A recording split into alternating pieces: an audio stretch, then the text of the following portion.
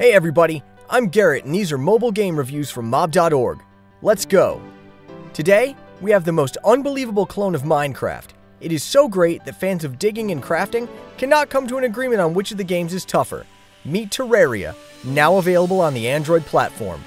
If anybody hasn't heard about the game yet, though I strongly doubt it, I'll sum it up. The aim of the game is not only to survive, but to create as well. At the same time, it's not enough to just get resources, you also need to craft. That is, you get something tougher by uniting certain simple resources, and there are hundreds of ways to craft. About the gameplay. If you haven't heard about Terraria before, I'm sure you've heard of Minecraft and you know what it is. Well, Terraria is the same thing, but in 2D. That is, it's kind of like a platform with nice pixel graphics.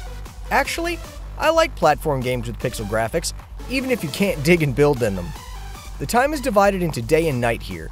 In the daytime, everything is nice and quiet, but at night, various kinds of monsters in the form of flying eyes and other cute things begin to emerge.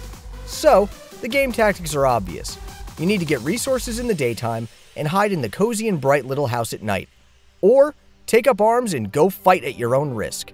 Besides, unlike Minecraft, this game has an interesting feature.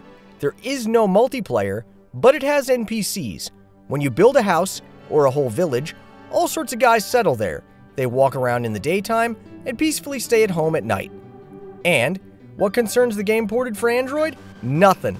It's a quality product which seems to be quite a full-fledged game. You control it with the use of two joysticks situated in the left and right corners of the screen. Everything is simple and comprehensible, and basically, it's as convenient to play as it is on the computer. Let's recap.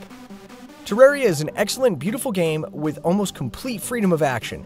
You can change the look of the world, fight with monsters and even huge bosses, craft and build everything you want as far as your imagination can handle. I'm glad that you can play it on Android devices. In short, let's go play the game! That's all for today. If you liked the review, subscribe to the channel, give us a thumbs up, like it, and comment. This was Garrett and reviews from mob.org. See you soon.